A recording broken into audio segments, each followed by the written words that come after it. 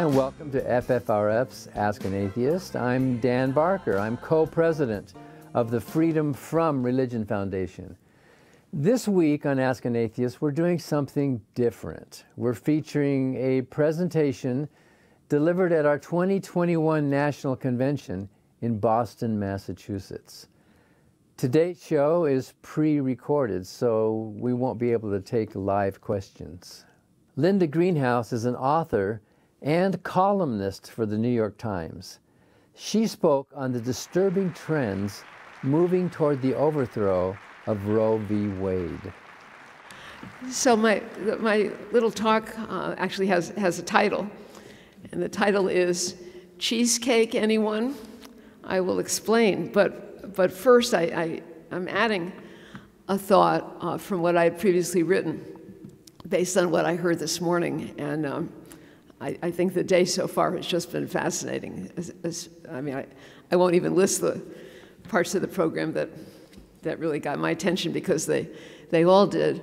But I heard the couple of shout-outs to Justice Ruth Bader Ginsburg, well-deserved. I mean, by the end of her time on the court, she was certainly the most dedicated separationist among the justices. But I also wanted to give a shout-out to another distinguished woman who served on the court, Sandra Day O'Connor.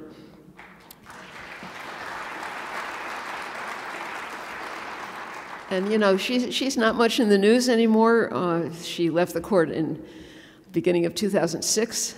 She's 90 years old. She's been living with dementia for several years.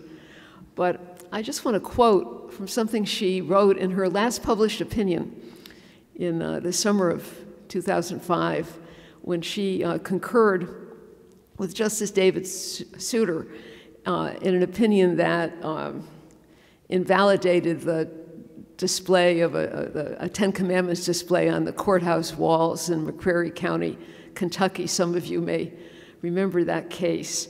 And in agreeing with the majority that this display violated the Establishment Clause, here's what she said. I just thought it was worth bringing it to your attention.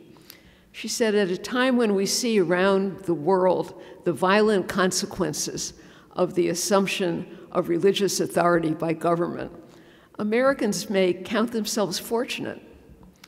Those who would renegotiate the boundaries between church and state must therefore answer a difficult question. Why would we trade a system that has served us so well for one that has served others so poorly? Right? That's a question that I think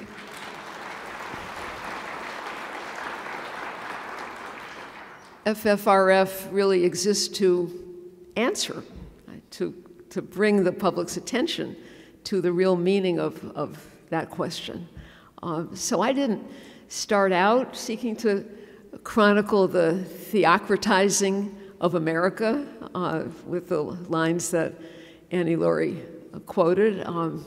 I just kept my eyes open, and that's what I saw.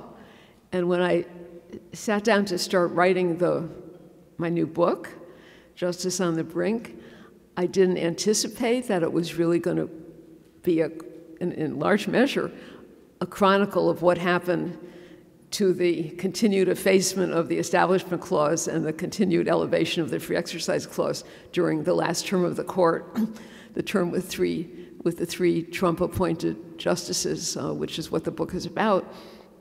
And the very first thing that happened after Amy Coney Barrett came on the court at the end of October a year ago, people may remember it was Thanksgiving Eve that the court on the so-called shadow docket elevated religion over public health in striking down the New York limitation on gatherings for any purpose, but including the purpose of worship. And that was a flip from the rulings the court had handed down when Ruth Bader Ginsburg was still in that seat, where the court had chosen public health over religious exercise. So that was a very major turning point and a very disturbing one. Anyway, even were I not receiving this wonderful award, which is very meaningful to me, because I have followed FFRF's activities for many years with admiration. It would be an honor and a pleasure simply to be here among people who aren't shy about challenging the surge in religiosity that's sweeping across our supposedly secular country. So, as Annie Laurie, in the quote she gave from one of my recent columns, pointed out, of course, this is something that I've been looking at closely for some time from the perspective of the Supreme Court. But of course, the court is a reflection, not really a source of this problem. Supreme Court justices don't fall from the sky, and the makeup of the current court is a reflection of our politics.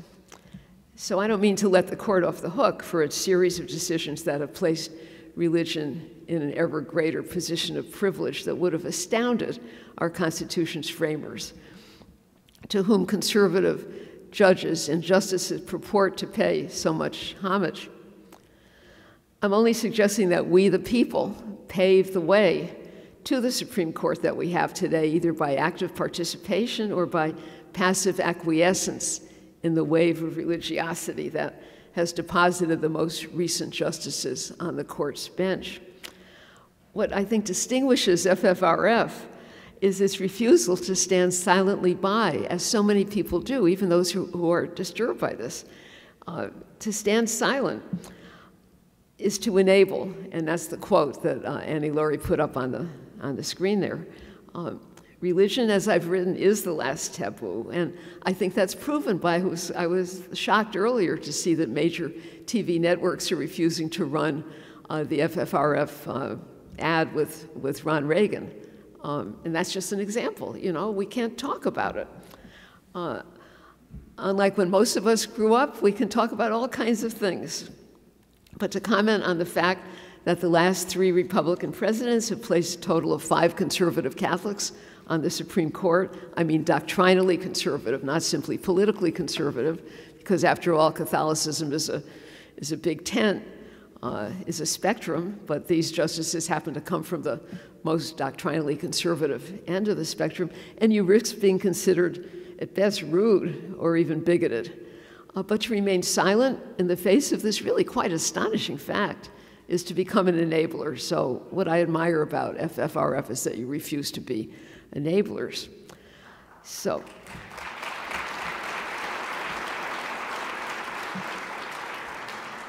what could I possibly mean by the title of my talk, Cheesecake, Anyone? Question mark. I know that I stand between you and dinner, so I don't mean to obsess on this image of dessert, but here's something you might want to know.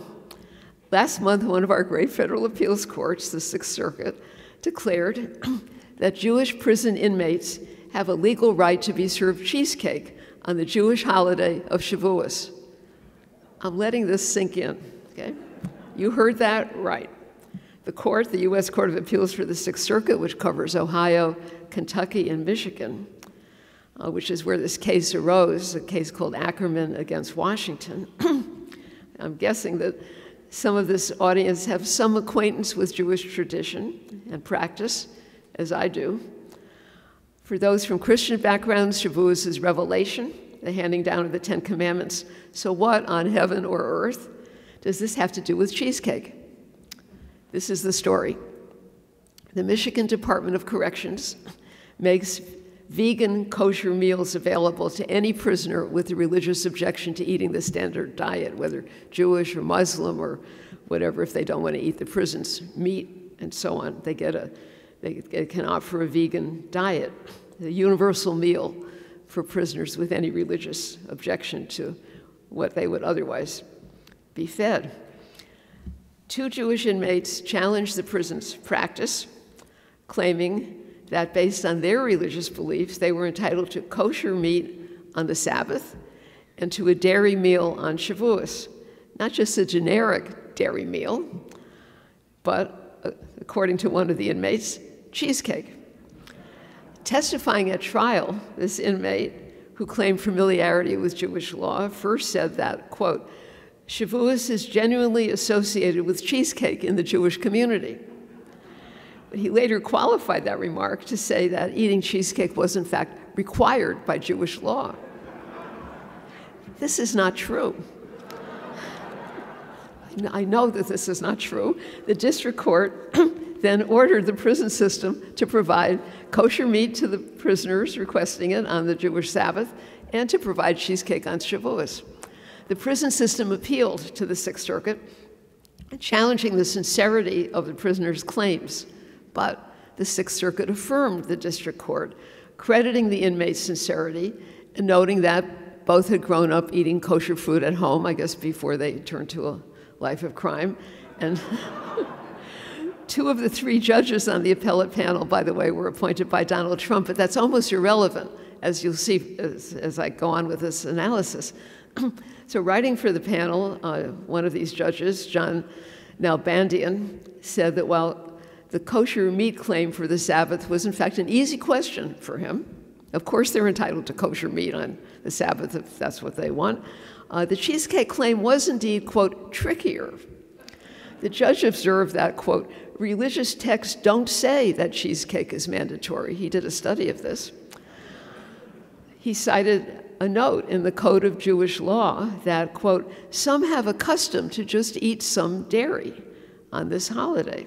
So why wasn't that the end of it? It's not in Jewish law, and so you're not entitled to, more entitled to cheesecake than anybody else, or then a Christian inmate would say, I'm entitled to, nice colored eggs on Easter or whatever. Why didn't a finding of no religious requirement equate to a finding of no entitlement, right? And I quote from the opinion, quote, but there's also evidence suggesting that these prisoners do in fact sincerely believe that the cheesecake is required on Shavuos, unquote. Noting that the district court judge had accepted the prisoner's sincerity on this point, Judge Nalbandian said, quote, that's all that is required. Even if we may have come out differently on this issue, if we were sitting as the district judge, we affirm under the applicable standard of review, unquote. So theoretically, Michigan might have rebutted this finding by showing that the state had a compelling interest in not yielding to the inmate's request. That's the balancing test, the compelling interest that would be required. The state offered a financial interest. Meeting the dietary demand, the state said, would cost $10,000 a year, and they didn't want to be required to spend that.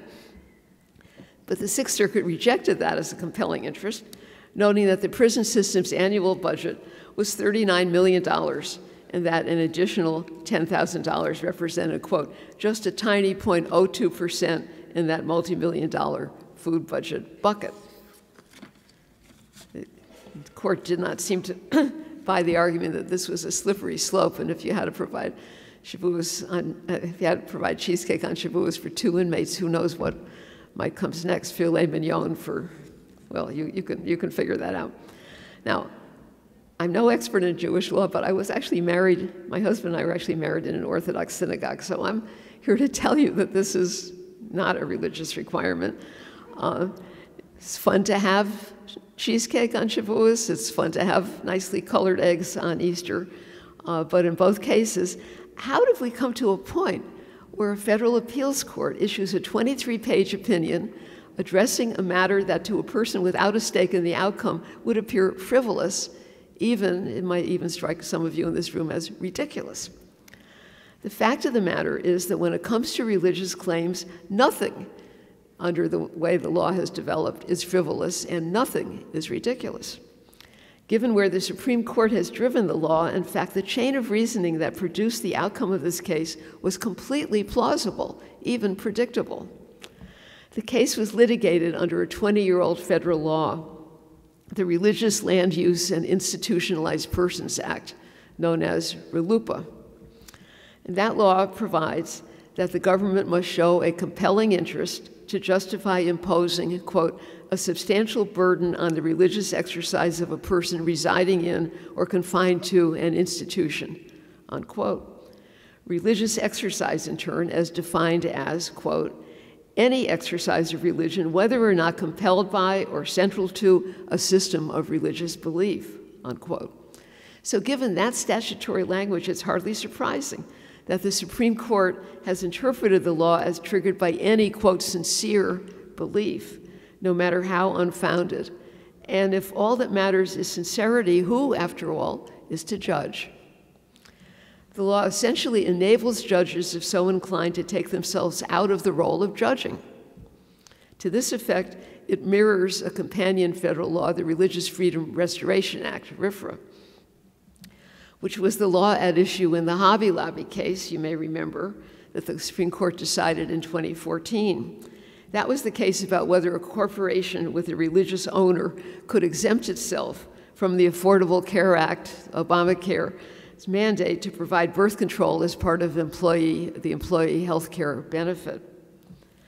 The owner of Hobby Lobby claimed that he couldn't possibly abide by this mandate because certain forms of birth control caused abortion. That's actually not true. It doesn't happen to be true, but it was ostensibly the man's belief. So the court credited it and ruled in the Hobby Lobby case, ruled in Hobby Lobby's favor, to the detriment of thousands of women. Hobby Lobby is a big national corporation with many employees all over the country, and others who work for such employers, and as a result have been deprived of an employment benefit enjoyed or contemplated by Congress and enjoyed by women who are lucky enough to work for companies that actually are willing to obey the law.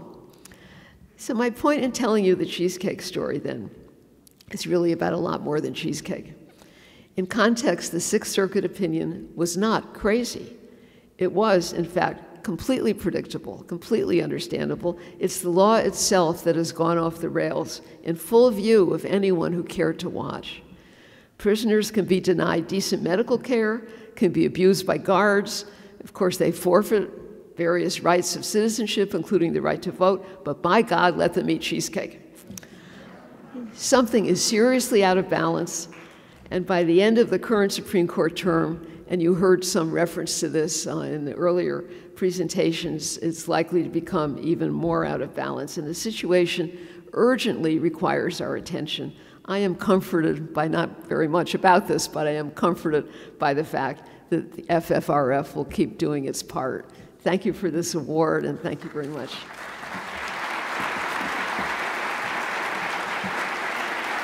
Thank you for watching this week's Ask an Atheist.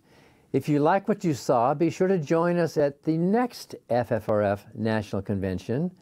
This year it will be in San Antonio, Texas, October 28 through 30. Confirmed speakers include the best-selling author, John Irving, Texas journalism legend Jim Hightower, atheist and LGBTQ Nebraska state legislator Megan Hunt, and many more.